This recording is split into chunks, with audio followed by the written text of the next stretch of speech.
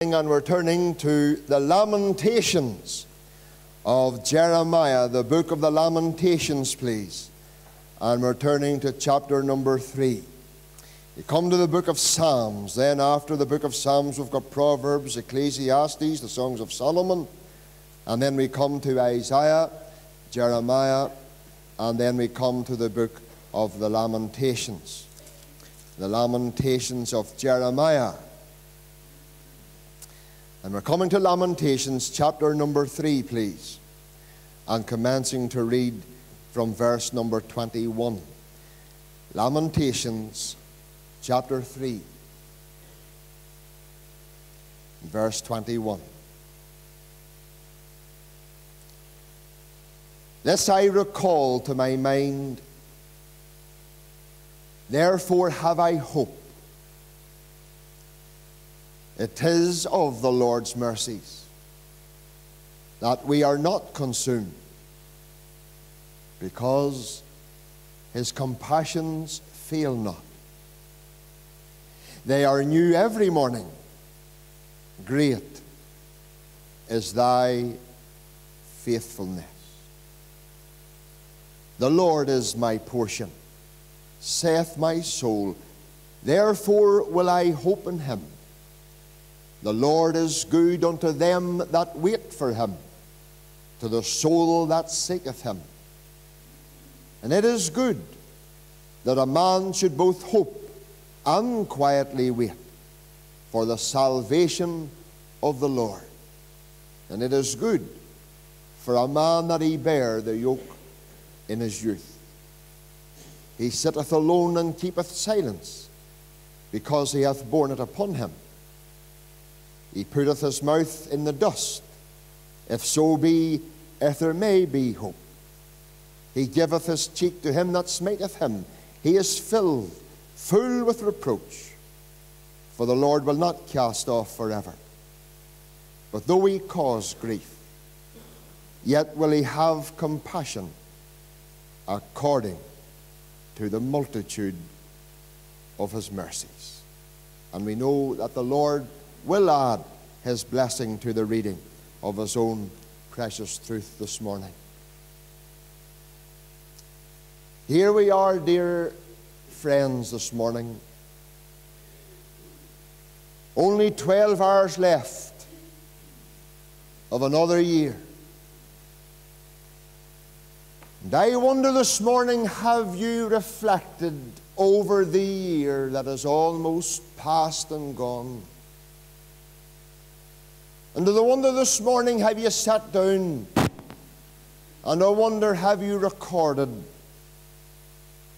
the ways in which God has blessed you over this year? I wonder this morning, have you took the time just to consider all that the Lord has done for you throughout this past year? How God has blessed you, and how God has been so good to us, and how God saw us through perhaps many storms, and not once has he forsaken us. But here we are this morning, dear child of God. Here we are. And as we stand on the threshold of another new year, we are reminded as how swiftly the years come. And the older you get, the more you see the color of Scripture that's there, especially Scripture like James chapter 4 and verse 14. Think of it this morning. What does James 4 and verse 14 says? This is what it says. For what is your life? It is but a vapor that appeareth for a little time, and then it vanisheth away. You know, dear child of God, the years come, don't they? And every year brings changes. And perhaps those changes are changes that we didn't want. Changes that we didn't desire. But there's one thing this morning we're all sure of. We're all sure this morning that every year brings change. Some unexpected changes too. Big changes. Changes perhaps to our families. Changes to our homes. Changes this morning perhaps to our fellowship. Every year brings the change. As I look back on my notes, the first message the Lord gave me for 2017, because New Year's Day was on the Lord's Day, and I went back to the first message that I preached that the Lord gave me for this year, was this, taken from Malachi chapter 3 and verse number 6. And that first message that God gave us as a fellowship in 2017 was based on that great text where God Himself speaks. It's good when you hear God speak. And God Himself said, "For I am the Lord. I change not." I'll tell you, dear child of God, the years might bring changes. They might bring changes to your family. They might bring changes to your home. They might bring changes to your health. They may bring changes to our world. But thank God the years don't bring changes to our God. I am the Lord. I change not. And you know, dear child of God, this morning, isn't it true what the Apostle Paul says, Hebrews 13 and 8, he says, "The Lord Jesus, the same yesterday, today, and forever." Psalm 102, verse 27, "But thou art the same, and thy years shall know no end." Thank God the years don't change God. The years don't change the Lord Jesus. The Lord Jesus is the same yesterday, today, and forever. And the God of Abraham, and the God of Isaac, and the God of Jacob. Listen, child of God, He's our God this morning. The God of Abraham,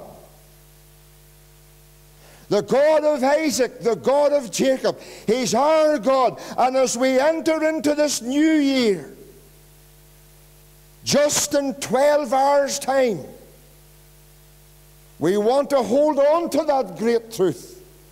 God doesn't change. You know, dear child of God, this morning, as we see this year coming to a close, and as we enter into another new year, sure isn't it true? You don't know, nor I don't know, nor none of us knows what this new year is going to bring any of it.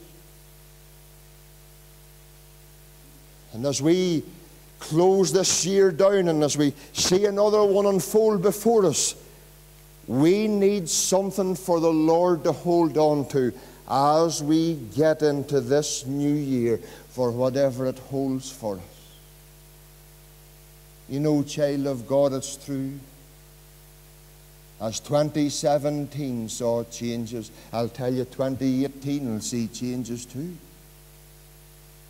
And I wonder this morning, are you prepared for whatever change 2018 may bring into your life? What 2018 may bring into your home. What 2018 might bring into your family. I say, what 2018 might bring into your health. God has given me a message this morning, a wee text. that He wants you and I to hold on to as we start our journey into the unknown of 2018. Now here's the wee text that God wants you to hold on to as we journey into the unknown of 2018. Do you know where you'll find it? You'll find it in Lamentations chapter 3 and the last wee phrase of verse 23. Now listen to what it says. It says this morning. Great is thy faithfulness. That's what the Lord wants you, child of God, and that's what He wants me to focus on this morning. Great is thy faithfulness. Do you know what I have learned, child of God, since I became a Christian? You know what I have learned the longer I live? I have learned this morning. I have learned to stop leaning on my faith. I have learned to stop trusting in my faith. What I've learned is this, child of God. It's better not to trust in your faith, but to trust in the faithfulness of God. It's better not to lean on your faith, child of God. It's better to lean on the faithfulness of God. The faithfulness of God never changes. Sure, our faith changes. One minute our faith, man, we could move mountains, and the other times our faith is wondering, where is God? Sure, our faith changes like the weather, but God's faithfulness never changes. And child of God, if this is a wee lesson maybe you need to learn this morning, is this: don't you rest your everything on your faith at all. It's not your faith that counts, it's the faithfulness of God that counts. Why say I couldn't stand on my faith? My faith. But there's one thing I can stand on, and I'll tell you this, I've proved it over and over and over again. I've proved that you can stand on the faithfulness of God. Did you notice what the text says? It says this morning. It says, great is thy faithfulness. You know, that's a powerful text this morning. That's a powerful text to hold on to. Great is thy faithfulness. The psalmist says, Psalm 119 and 90, thy faithfulness is unto all generations. You know what that means? That means God's great faithfulness has been proven from one generation to another generation. Every generation has proven the faithfulness of God. Ah, child of God, learn to lean this morning. Learn to trust this morning on the faithfulness of God. The faithfulness of God will never fail you. The faithfulness of God will never prove untrue. No wonder old Jeremiah, when he was lamenting, he looked up and says, great is thy faithfulness. And as we see this year coming now to a close, and as we're about to embark on a new year, here's God's message. Here's something the Lord wants to put into your hand this morning. Here's something the Lord wants to put into your heart. Not for you just to listen to, but for you to hold on to, and for you to stay upon this morning. And it's this: great is thy faithfulness. I want to just take that text this morning as the Lord has laid it on my heart. First of all, just to look at the faithfulness of God that is so great. And you know, when I look up where we almost began this morning, can we not say, child of God, great is thy faithfulness, O Lord, as far as thy grace is concerned? Tell me this, child of God, have you ever known God's grace to fail? Look what it says here. Verse 22, it is of the Lord's mercies that we are not consumed. I want to say something this morning. It's not me that wants to say it at all, it's the Lord. He wants you to focus this morning. His saving grace doesn't fail. God, His faithfulness. Great is thy faithfulness as far as saving grace is concerned. It is of the Lord's mercies. We are not consumed. Child of God, when you think of all of this morning, if there's one great foundation on the faithfulness of God, surely it's got to be His grace. I look back, child of God, I look back to the times before I was saved. And when you look back to the times before you were saved, and you think of the near shaves that you had, I'm telling you, it was only because of the Lord's mercies that you didn't die. It's only of the Lord's mercies this morning and His grace that you're not in hell this morning. Listen, for anybody that's in this meeting not saved, it is but of the Lord's mercies you're not consumed. It is of the Lord's mercies that you're not in hell. It's of the Lord's mercies that you're here this morning. It's nothing to do with your good health. You think of the near shaves, unsaved friends you have had over the years. It's only but the Lord's mercies that you're still here. It is of the Lord's mercies that you're not in hell. It's of the Lord's mercies that you're not tormented in that flame. Oh, child of God, this morning, get a hold of this. Do you see you and I this morning? You and I are brands that have been plucked from the burning. You and I this morning are people who have been saved, and it's all of grace. And listen, God's still saving today. Oh, friend, I just pause for a moment, as I did in the study as I was before the Lord. And I thought all about this. Great is thy faithfulness. Where do we start, Lord? And the Lord says, what about saving grace? And I went back to this day last year, New Year's Eve, 2016. The Lord brought me away back to this day last year, about 4:30. And I was sitting in the car waiting to get the car washed. And a text message come through from my future son-in-law, Scott, to say that reading his Bible and through the reading of the daily notes, Our Daily Bread, he got down on his knees at his bedside at home and trusted the Savior.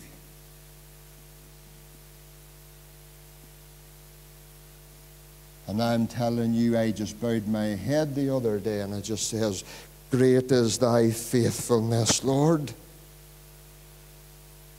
Great is thy faithfulness and saving grace.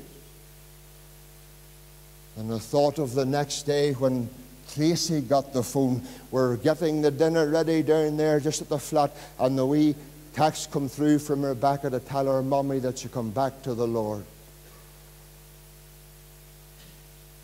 And I think this morning of my own mother in September. And I was brought back to our mission in Nicholson's Road. And the Lord brought me back to the mission in Koch. And all I could do would say, just cry out to the Lord, great is thy faithfulness in saving grace.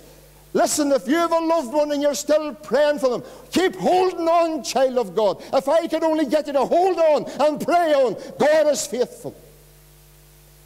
Don't you give up on your loved one. Great is thy faithfulness as far as saving grace is concerned. But you know, the more I thought about this and prayed over this, you know what the Lord showed me? Great is thy faithfulness not only in saving grace, great is thy faithfulness in sustaining grace. Boys, when I think of what the Lord saw me through, no, dear child of God, listen.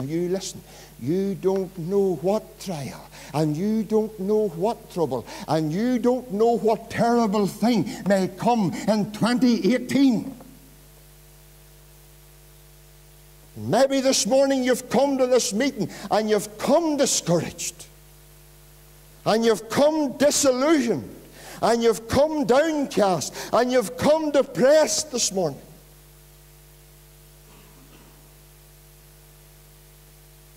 Do you know what God wants to say to your troubled heart?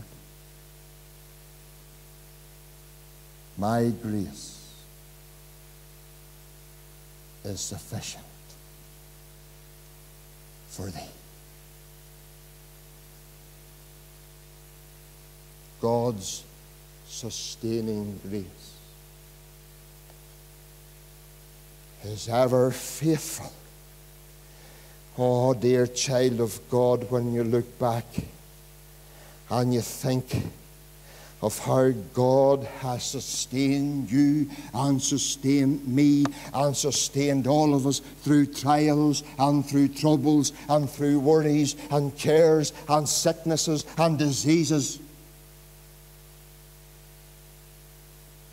you just simply say, great is thy faithfulness, O Lord. C.H. Spurgeon, the great preacher, suffered from terrible depression. One period through his fruitful ministry, he had to take 6 months off on leave. He was worn out, he said. And he told himself that I'm finished.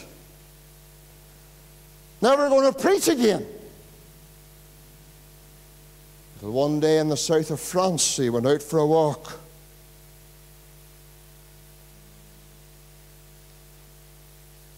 And God whispered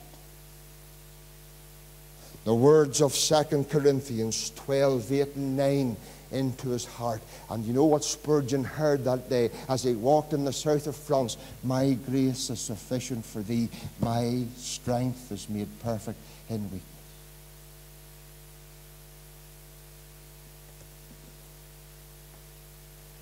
Do you know what's wrong with me at times? And I wonder, is this wrong with you? We try and be too self-sufficient. And do you see, when you're self-sufficient, do you know what you do when you become self-sufficient? You short-circuit God's power in your life. Do you see, when a pastor becomes self-sufficient, he shortcuts God's power in his ministry? And child of God this morning, if you try to live the Christian life in your own strength, you're short-circuiting God's power in your life. That's what you're doing. Oh no, child of God. Whatever greets you in 2018, whatever way the path leads you, listen, great is thy faithfulness. This text is for you this morning. How many times have you proved it true that he gives grace for every trial? Oh, yes. Look at verse 22 again. It says, it is of the Lord's mercies that we're not consumed, because his compassions fail not. Notice it's not compassion. Notice there's an S on it. Notice there's an S, compassions. A commentator once said, his compassions is a great treasure chest that God brings gifts out to us daily. Listen to verse 23. They are new every morning. Great is thy faithfulness, Lord. Not only as far as thy grace is concerned, but you know, great is thy faithfulness as far as thy gifts are concerned, because that's what compassionate means. Compassions. Do you know the word compassions in the original Hebrew? It's the same word where we get the word womb from. It's the same Hebrew word where we get the word tender love from. And when we read thy compassions, it means God is actively moving in each of our lives daily. Child of God, out of his treasury of compassions, does he not bless us this morning with the gift of his presence? You know, as we face the hills and the valleys of 2018, friend, oh child of God, listen, he has promised, I will never leave thee nor forsake thee. Think of Deuteronomy 31 and verse number 8. And the Lord, he it is that doth go before thee. He will be with thee. He will not fail thee, neither forsake thee. We can confidently bow our head, lift our heart and say, great is thy faithfulness. It's true, child of God, it's true. You and I don't know what sorrows or smiles this incoming year is going to bring. You and I don't know what pains and pleasures it's going to bring.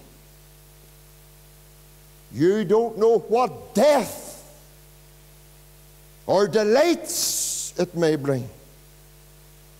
But one thing stands for true this morning.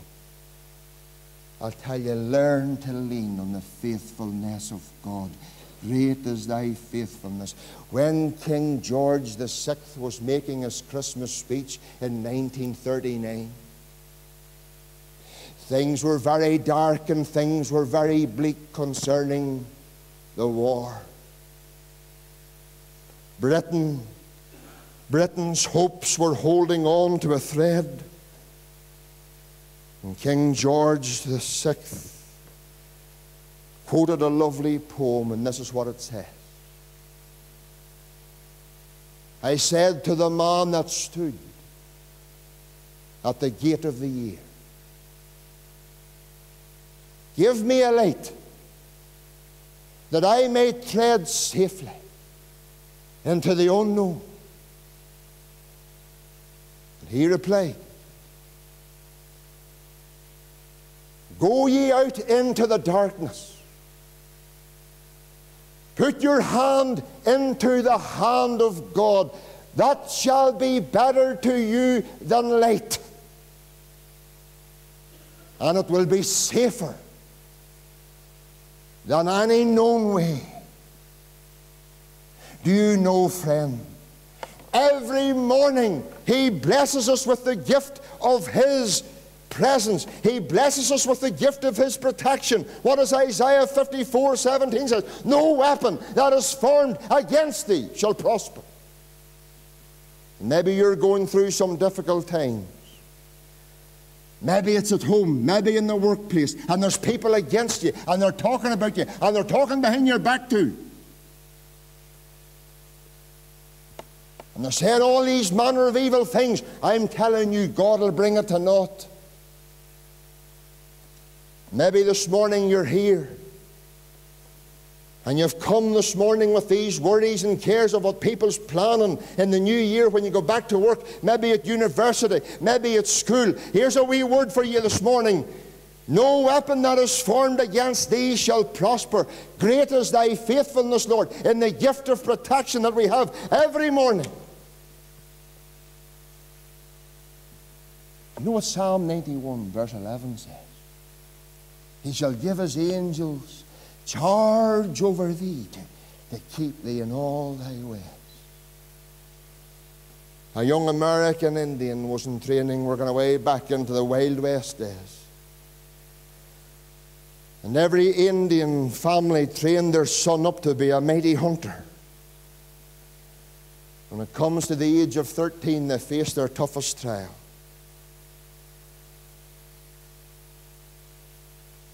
They're brought out into the forest and they're blindfolded.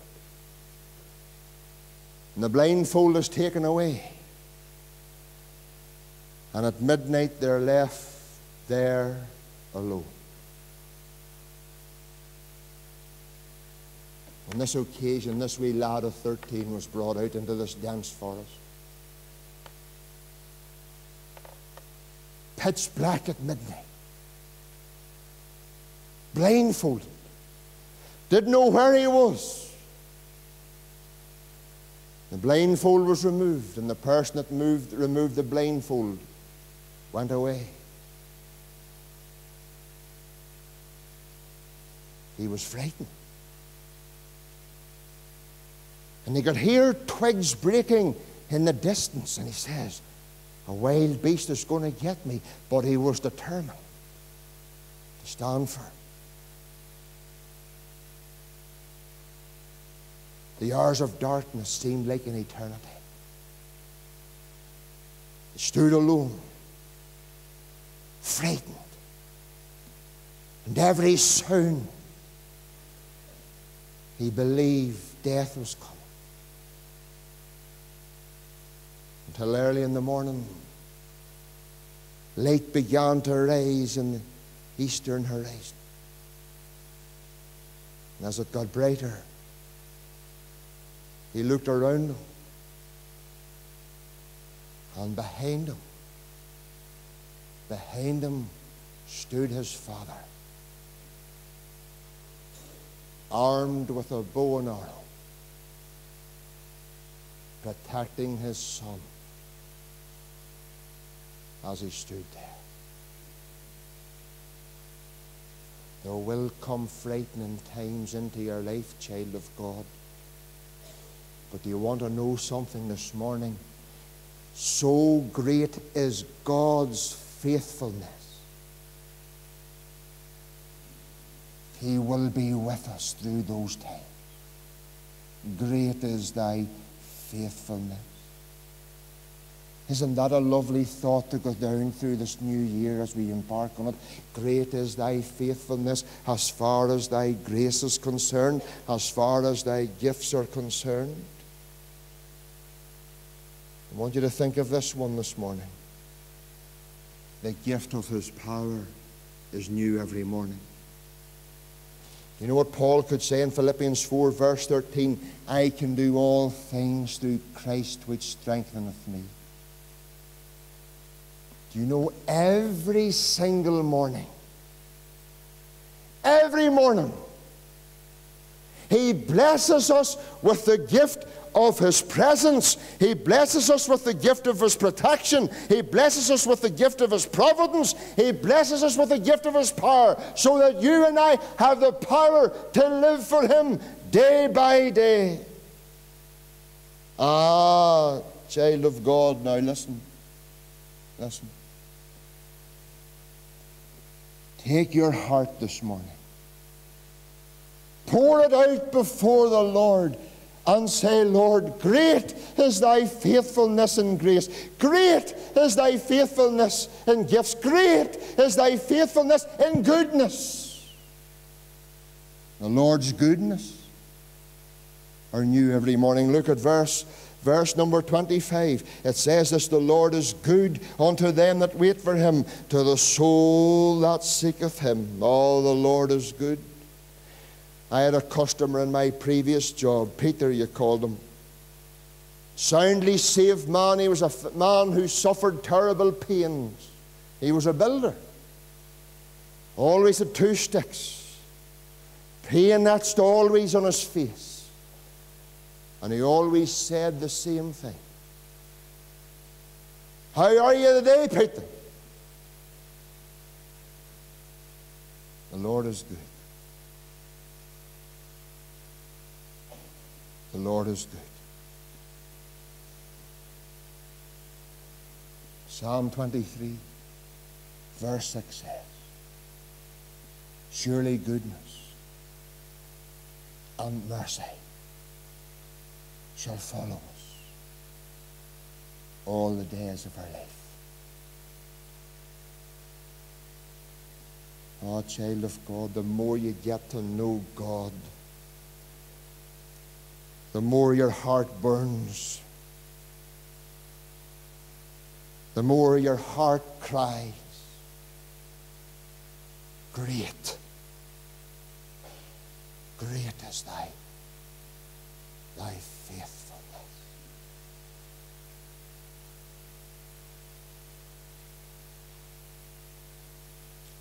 Yesterday lunchtime, I stood at the bedside,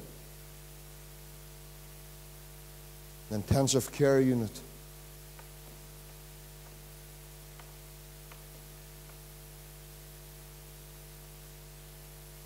You see someone in the intensive care unit fighting for life. You suddenly discover how precious life is.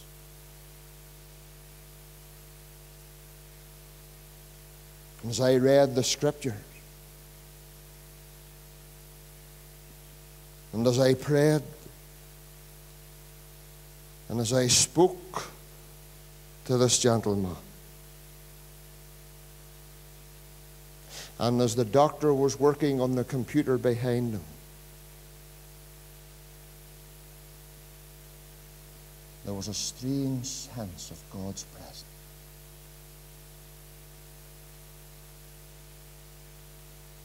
What I learned at that bedside yesterday, even in times like this, God is so faithful.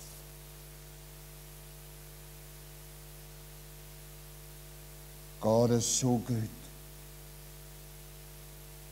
God is so gracious.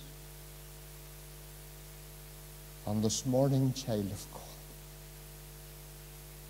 as we venture out into a new year, you hold on this morning. And you stand on this morning.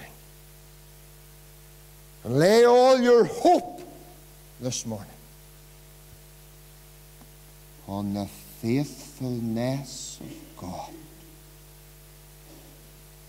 And I'll tell you this, if the Lord spares and tarries, and we're here this time next year, do you know what you'll be able to say? Great hath been thy faithfulness. Rest on his faithfulness, not on your faith. Rest on his faithfulness. It will never fail. And may God bless his word to our hearts this morning. Our closing